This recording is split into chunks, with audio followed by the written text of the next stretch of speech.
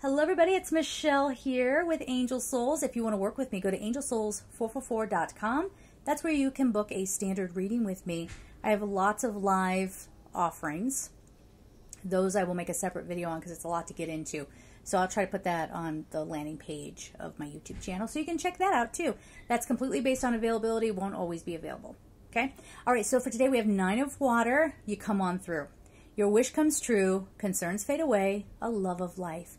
This feels like the chains are broken, especially if people have tried to hold you back, especially if situations have held you back.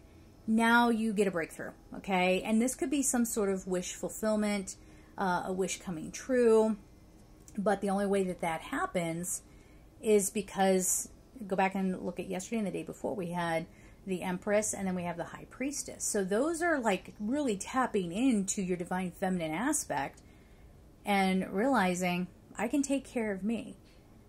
You know, some people try to have control over others, maybe by playing into your vulnerabilities or, you know, tearing you down and saying you're not capable on your own or you can't, whatever.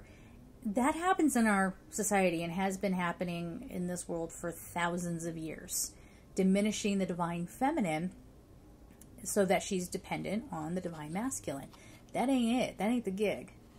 I don't think that was ever supposed to be the gig. Somewhere along the line we got very, very polarized. But today, and because you're taking in the energy and the messages of the past couple of days, there's a breakthrough.